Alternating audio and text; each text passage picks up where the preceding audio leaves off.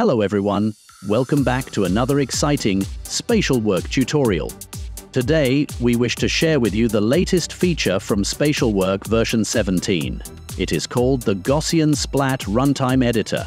The main focus of this version is to advance spatial distribution to a stage where all discussion platforms can be natively supported, edited, and further integrated with other spatial data. Before we dive into the tutorial, let me give you a brief overview of what Gaussian Splat is and why we are focusing on this feature. Gaussian Splatting technology is used in the field of real-time radiation field rendering. It creates high-quality real-time rendered environments by combining multiple photos. Here's an example I'll run from one of the Gaussian Splat libraries. You can see the level of detail in the rendering is significantly different from photogrammetry or 3D mesh because it doesn't rely on polygon objects or textures to display the 3D world. Instead, it uses multiple disk-like splats, a unique shape that creates a visual illusion for humans to perceive depth. The results are impressive, displaying minute details effectively. When we started exploring this creative approach, we realized that this technology has great potential in digital twin creation. Today, most digital twins are created through light scanners or built from scratch using software like AutoCAD. This creates a barrier for users who want to build their digital twins easily.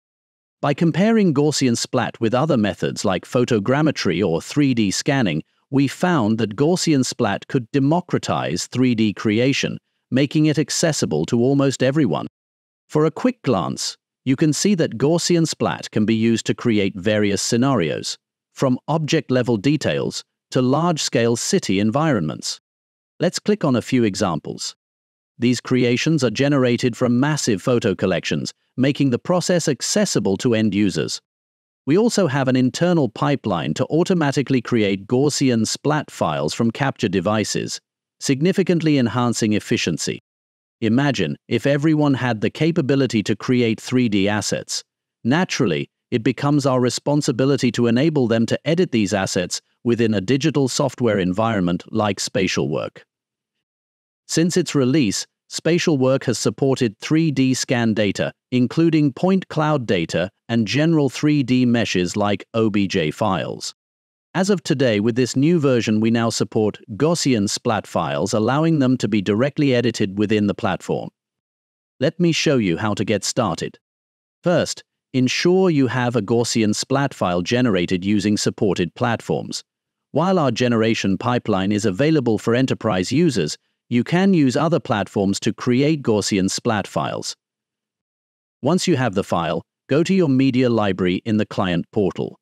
Navigate to the Others folder because Gaussian Splat files have a .ply extension. Click Upload, choose your Gaussian Splat file and upload it directly.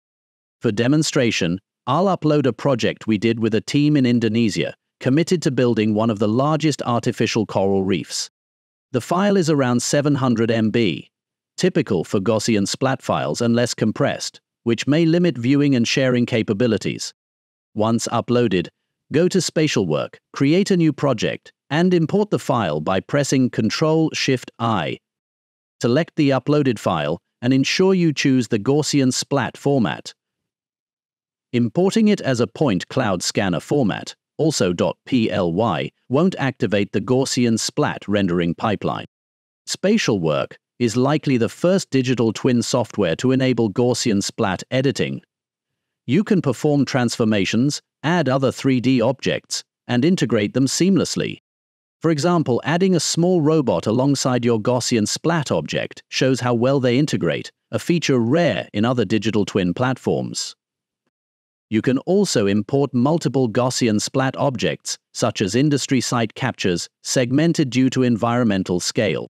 Use SpatialWork to stitch them together, visually calibrating overlapping areas. Beyond editing Gaussian Splat files, you can integrate them with other data types, such as visual positioning maps, powered by the Immersal SDK, or IoT sensor data, creating holistic digital twin experiences. Previously, building detailed 3D environments for spaces like offices was tedious and almost impossible. Photogrammetry struggled with fine details, but now, with our Gaussian Splat runtime editor, you can capture minute details like text on screens or even small objects. We achieved this by using standard cameras with our auto-generation pipeline, extracting feature points from various angles to create the rendering. Remember to join our LinkedIn group and YouTube channel so you are notified as soon as new features and updates are announced. Thank you for watching. See you in another video shortly.